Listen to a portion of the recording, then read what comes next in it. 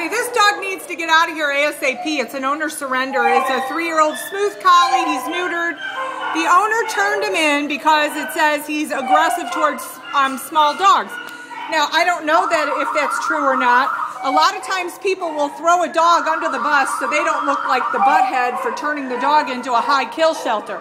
This is a beautiful dog. Now, the dog might be aggressive towards smaller dogs, and if that's the case, the dog should be put in a home without small dogs and avoid situations that could cause a potential problem.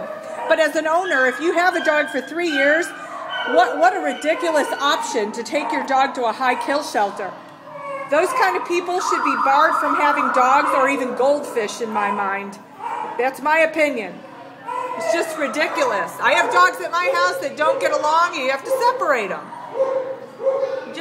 Gosh, it just makes me mad. And then half of the time you don't even know to believe these people. They don't want to look like the jerks that they are, so they'll say something, they'll make up something and throw the dog under the bus and say the dog does this or that, when actually the dog is perfect. The problem is them. And they're lazy and want to turn the dog into an easy option, which is a high kill shelter, because they take anything over here. That's a beautiful dog.